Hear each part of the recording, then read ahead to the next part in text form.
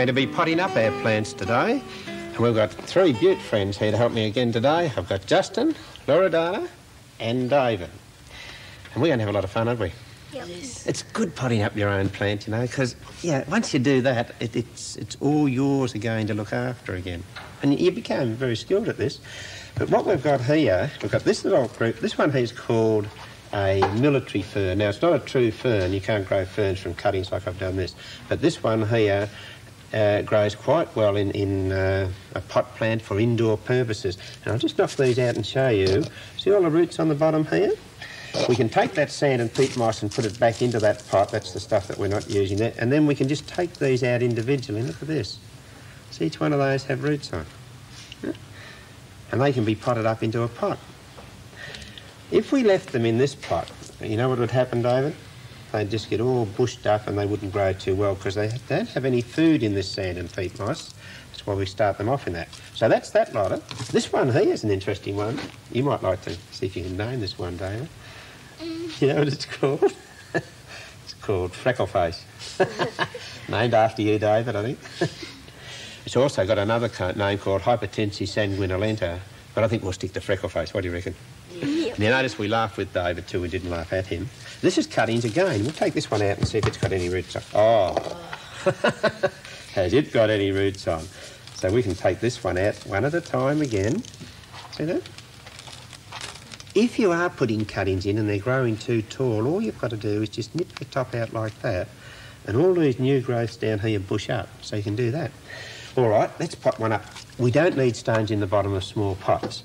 What we do, though, and I'll show you how to do this, and you can do it yourself, half fill your pot up with soil, not to the top. Why half? Half, because if you fill it right to the top, you can't get your cutting in, and halfway means that now you've got room to put your cutting in there and still put the soil around it. So only halfway up the pot, fill it to the top.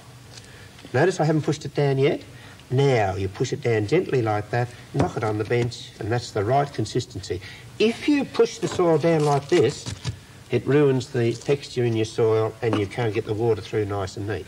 All right, how about putting up some pots? Here you go, off you go. Half fill your pot up with soil. I've got a pilia in mine. What about putting you better have a freckle face, I think.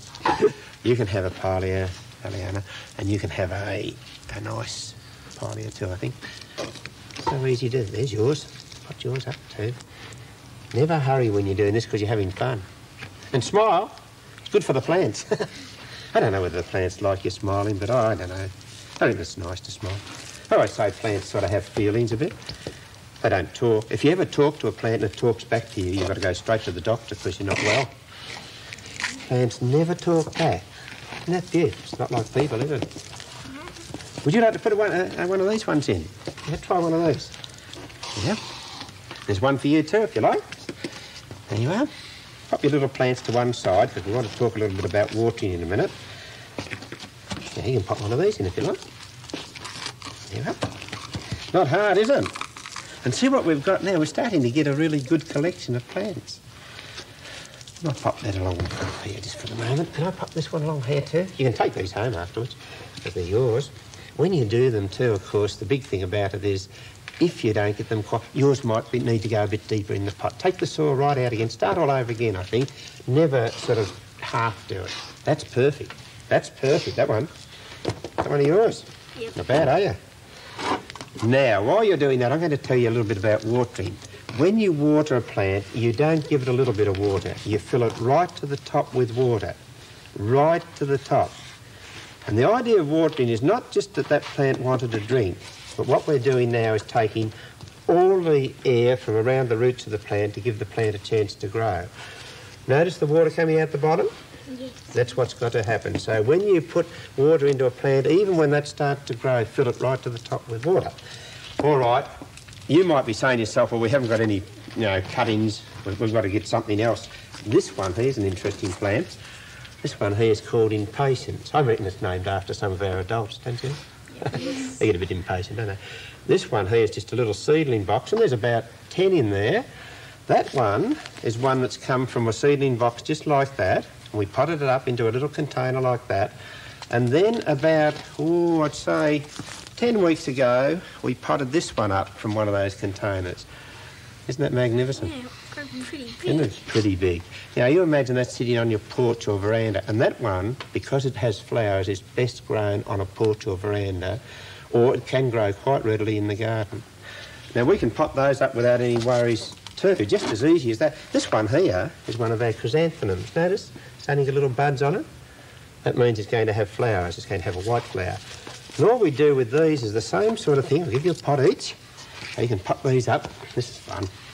I like doing this because it means then it's just sharing too. And this little plant here, we just take one little piece out like that. Oh, this is something I should be showing you too. Notice the roots are a little bit dry there. I made a mistake. I did not water this last night. It is better if I watered that last night. It's not too bad, but make sure you water them the night before. Right, pop that one in, I think, Justin. And there's yours. Yours is smaller than Justin's. Doesn't mean it's not as good. Just because something's smaller doesn't mean it's not as good, does it, David? Mm-hmm. You're in grade 5 and you're a bit small, but you're magnificent. Notice how we fill it right up the top again. And you can see how easy it is. Now, when those plants start to grow, you can certainly give serious consideration to taking them to larger pots. The ones you're potting up now, the chrysanthemum, would do very well out in your garden. But what I would suggest, if you were doing those sort of things, is to put them into your room, into your classroom if you're at school, and hold on to them for about a week inside, just so you get used to knowing the plant is yours.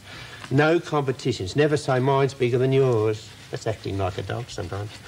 They don't do those sort of things. We don't compete with plants. We only compete with how nature makes them grow. Then we plant them out in the garden into a nice sunny position, and that will have flowers right through most of the year. A lot of fun, isn't it? So don't forget, you're responsible for looking after the plants if you grow them yourself. If they die, whose fault is it? Yours. Yours, yeah. Thank you very much. Look forward to seeing you again.